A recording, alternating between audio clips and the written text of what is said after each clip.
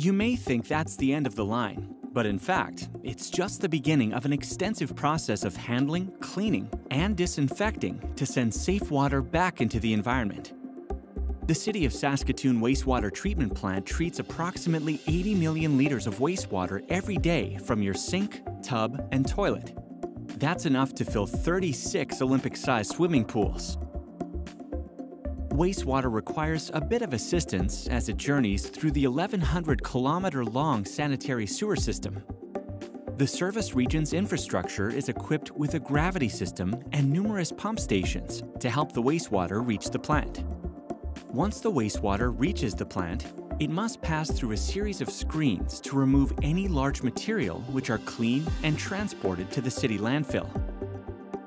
It then travels to large basins where heavier materials, called sludge, settle and sink to the bottom. Lighter material, including fats and oils, called scum, float to the top.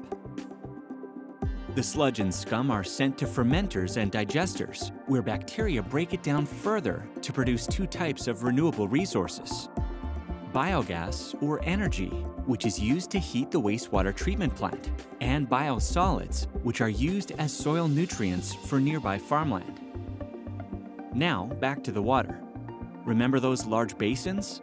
Well, the wastewater that remains there eventually gets pumped to bioreactors, where naturally occurring bacteria are provided oxygen to remove nutrients like phosphorus and nitrogen from the water. Eventually, the nitrogen and phosphorus is recovered from the bacteria and used to produce an environmentally friendly fertilizer.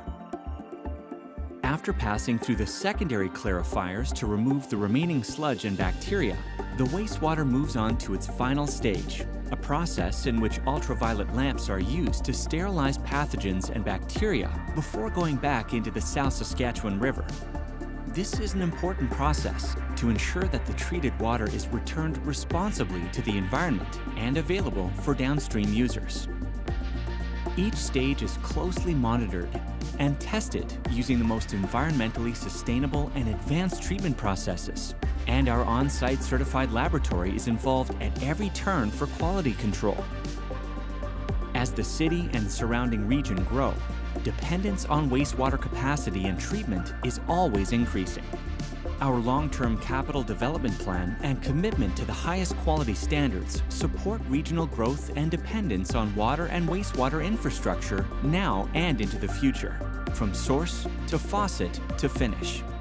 For more details, visit saskatoon.ca/wastewater.